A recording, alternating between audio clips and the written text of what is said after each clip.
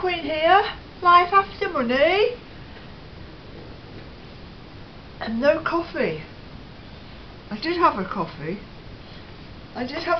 and I made a video with my coffee, but I decided the video was a bit crap, and I don't want another coffee, so it's a water chat. Oh dear me. Yes, let's have a little chat, and I have a glass of water, and I've actually switched the video off because computer off, I should say. I switched the computer off because it's quite noisy. This is what this is for. This is to muffle the noise. The computer is behind there, and that's to muffle it. It's the fan in the computer is going bzzz, so I've switched it off. Yeah, so let's have a natter. Oof, a bit chilly today. Cat is over there asleep, and I've got the best chair. Did you notice? New haircut. Yeah, it was getting long, straggly, horrible, hanging in my face. So I got the scissors and I just chopped it about. This is about the length I like it, actually. I don't want it too long. So I've got a few things to show. I've been making. This is a little purse I've made.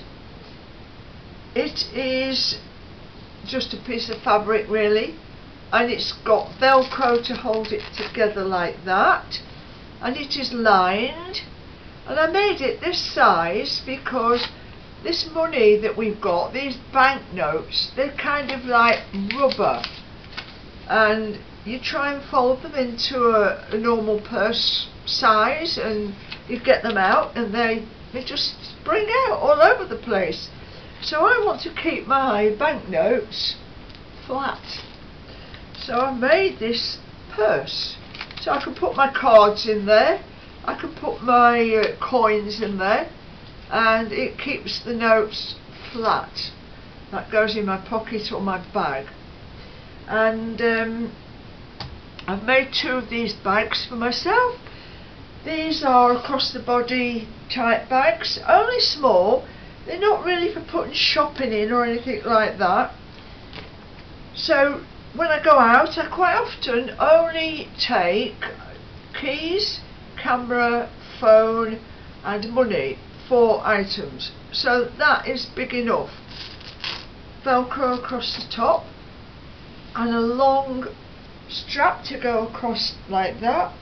So that is just a handy size for my little bits and bobs when I just pop into a couple of places, and it goes underneath my jacket or coat. It's not a good idea to walk around holding a bag or a purse or a phone. Definitely not a good idea. So keep things hidden in this bag or a pocket. Pockets, I like zip pockets. So for security and safety, this is quite a good idea to hide your belongings when you're out. I've been doing a bit of knitting. I just fancy doing knitting. Don't know why, I just had an urge to do some knitting. Knitting, I think is a bit boring because it's just, you knit a piece and you just go up, down, up, down, up, down, up, down, up, down. But it gets a bit boring. So I thought I'll do something small and then I won't have time to get bored. So I've done some flags and I've attached them to this bunting. I've used a bit of lace to attach them on, and I started off at the top of each one with 15 stitches and then gradually reduced down to nil at the bottom. And I think some people might do it the other way around. They might start with 1 or 2 stitches and then increase till you get to the top, but I always do things back to front. So I've put 2 rows of machine stitching to hold them all together. I think that's quite nice. I made 9 flags. I made 9 flags. That was enough. I didn't want to do any more. So it's a cute little piece of bunting. So what else have I made? Yes, I have, oh excuse me, drink of water. Out of the tap, by the way. Perfectly good to drink. So I've finished this. I've finished the trivet. This is the chrome trivet. I think I did show it before. And it's all done now. It's just like a sea picture, under the sea, seabed picture, because the shape of the waves reminded me of the sea.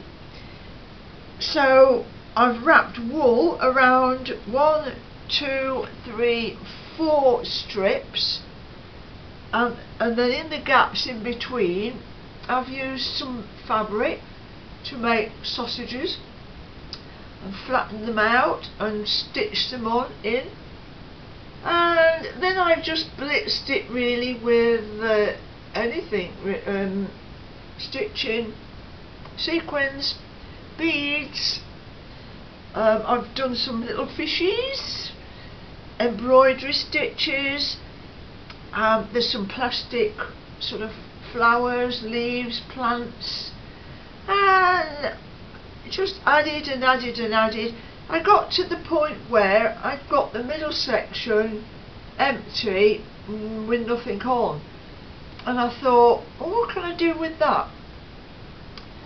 I thought about putting some octopuses on, because I did a piece once called Octopus's Garden, which was quite good, or I could have put jellyfish in, but then I thought, no, I just want something quick, easy, simple. You see, if I put small pieces where I've actually wrapped the wool, they disappear in between strands of wool, so it has to be something that I could actually stitch on. So what I thought of was, what do you find in the sea? You find rubbish, plastic rubbish, floating around, or some of it on the seabed. So that's what I've done. I've gone into my box of bits and I've put the rubbish on. I think I'm going to call it pollution, because that's what it is, but I quite like it because it's got a message. The back is all nice and neatly, tidily covered. I don't like a messy back, and it's all ready to hang. I've just put some wire on it to hang it. It's quite heavy, obviously, and so there you are. That's another piece finished, and it will go into, I shall wrap it up, it'll go upstairs into the wardrobe, stored away with all the other paraphernalia, and until such time as I might want to get it out and show. I'm not sure when that will be or where that will be, but I shall keep making things because I enjoy making things, and it keeps my grey matter busy, keeps my hands busy, and it's a way of creating. I love creating. I just do love creating something, making something. I mean, when you think about it, you can use the art of creating. You can apply it to just about anything. I mean, I could go into the kitchen and create something, but that just doesn't interest me. Creating a masterpiece of food and then it's eaten, got nothing left. I'd rather create something that I've got to keep. creating a route to walk outside using a map, that is creative. Think of all the different ways you can be creative. You could create a life. You could create something to do every day. So every morning I wake up and think, what am I going to do today? Anyway, I think I might have talked about that before, but I can't really emphasize it enough because it is very important, because we have to look to our own resources to fill our days at the moment, because time is cracking on, you know, and you have to make the most of like every day. So anyway, think about what you can create, what you can make, and look after yourself. I'm not going to get into the heavy stuff today. I am looking at a lot on the internet, and I'm learning a bit more every day about what is going on, and it is really quite fascinating. But look after yourself. That's all I can say. You do the best for yourself. And I finish this every time by saying, I do the best for myself, you must do the same. You'll be getting sick or tired of that message, won't you? But it's true. You have to look after yourself. Now, I'll just move the camera a little bit so you can have a bit of a close-up with this. Have you got some water? Keep drinking the water because it is very good for you. Very good. Water, water, water, drink.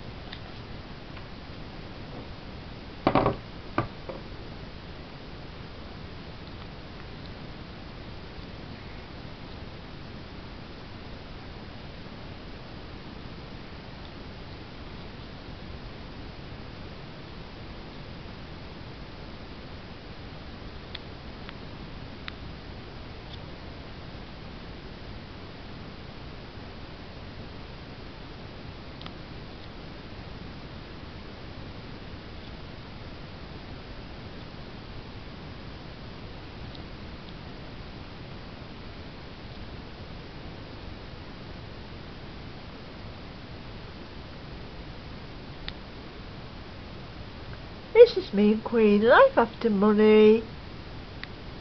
Oh, won't raise you up now. Bye.